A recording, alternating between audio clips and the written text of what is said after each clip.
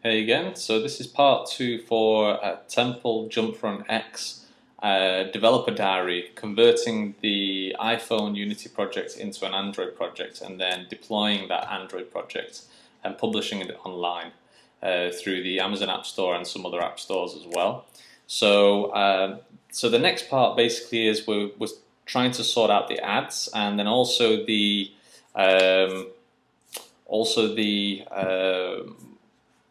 problem that when you click on more games inside of the game after you finish a session, it basically crashes.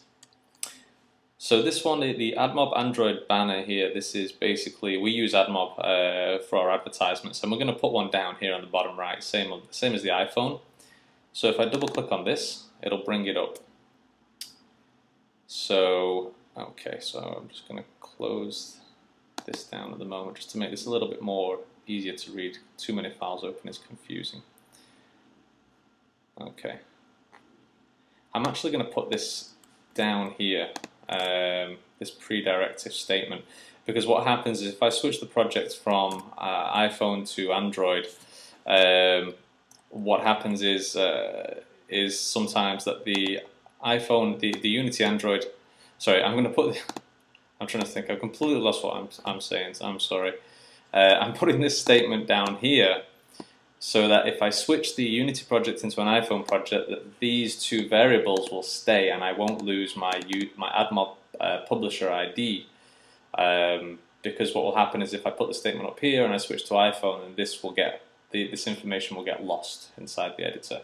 That's probably very confusing to somebody who's never ever even touched Unity before, but that's okay. Once I start to do some more basic tutorials, it will make more sense. So the next thing is, okay, so this is all fine. It's ads removed, and I think I already set up previously in version 1. I've already set up the position of these ads. So if it's a tablet, so this basically here, this function says where the banners are going to be created inside of the screen. So this one here is pretty much my phone, the size of it. So this is the X. Okay.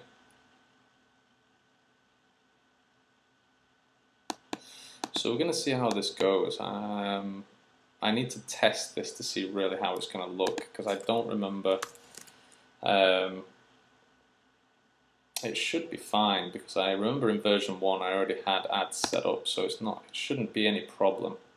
But we've got to test this. And what I'm just going to do on my Android device here is actually turn on the proxy settings, because here in Shanghai it doesn't tend to receive ads very well. So I'm just going to turn that on right now. Okay. So please bear with me. This Android is stupid. It asks me for a password to enter my credentials for the VPN, the proxy, and then another password for the VPN itself.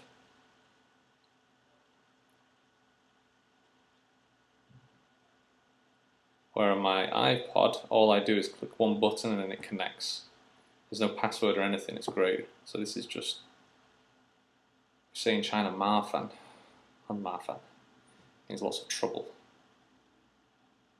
Okay, well I'll just leave that to connect for a moment. So the next thing that we wanted to do is look at this more games button inside of the main game itself. So let's just go to that scene. We'll save this one. And the other thing that we want to do is remove any kind of in-app purchase, because for this version of Android, I'm not going to have any in-app purchases on this one. So all I'm going to do is basically comment out this code here. In fact, what I am going to do is I'm just going to comment out the Android part. So that if I come back to the iPhone part later, then it's still going to recognize this.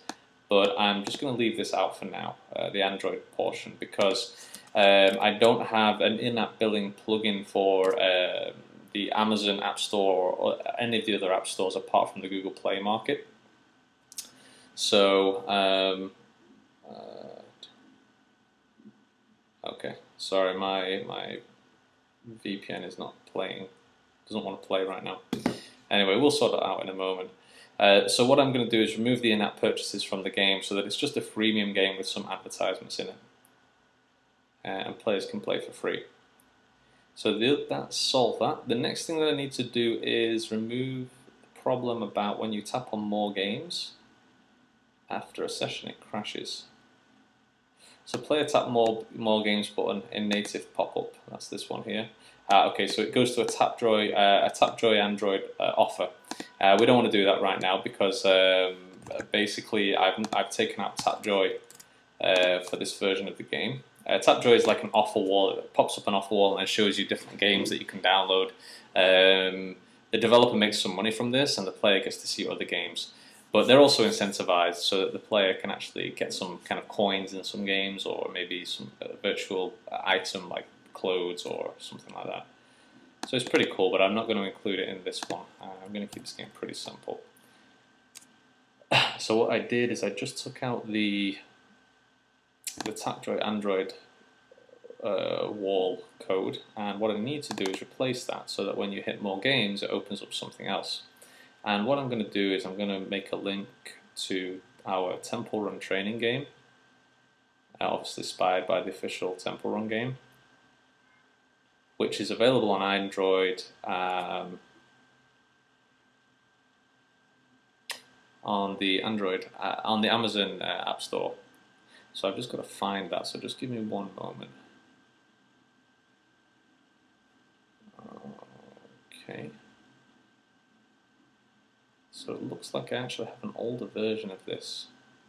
Okay, so what I need to do is I just need to get the links that I had in a different build. So in fact, I think the latest one that I actually did would have been the Ninja Birds X. So what I'm doing here is I'm just going to go into some other code in another project and copy that code over. That saves time, a lot of time, when it's the code is already available in another project. So let me think where this is. It'll be under scripts, and then I think main menu, game. Nope.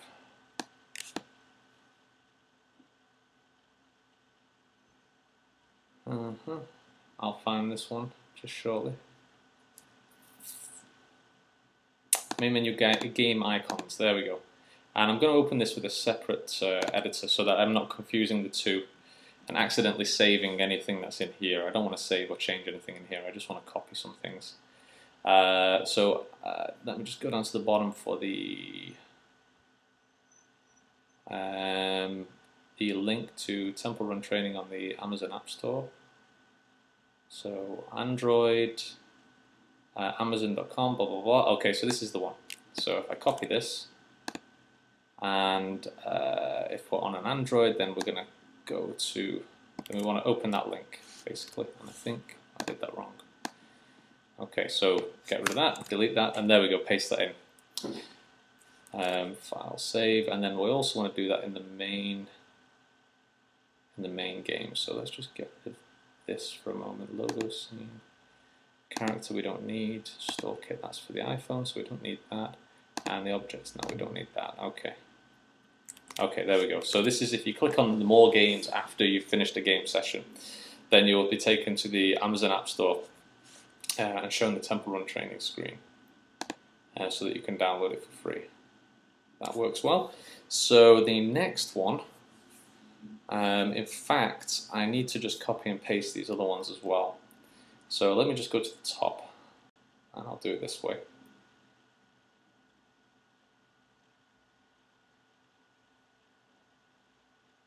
Okay. And these should pretty much all be the same. So we've got AMX. Okay, and then Android. Basically, we want to get that one.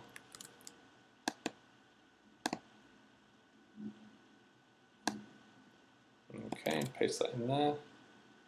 And what this does, because AMX isn't actually available on the Amazon App Store yet, it'll just do a search for AMX so that once we've uploaded it later, then the player will most likely should find that as a first result in a search. So next one, Accelerate X. Sorry, wrong screen. Android, yes, that's correct. There is in fact an easier way to do this. What I could simply have done is package this one up inside of a package. What we do is create a package and then we can load that package into another project. But it would cause some changes within the scene. I'd have to resize the icons and then copy over some materials and things. So this is actually a faster way to do it.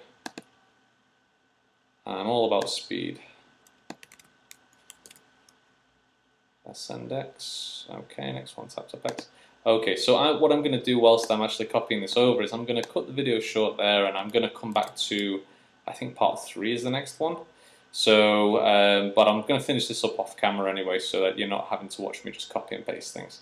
So, but tune in for the next part, everybody, and I will keep going, and hopefully you're learning a lot as we go, or just enjoying me, watching me develop stuff. So anyway, I'll see you in the next video. Bye bye.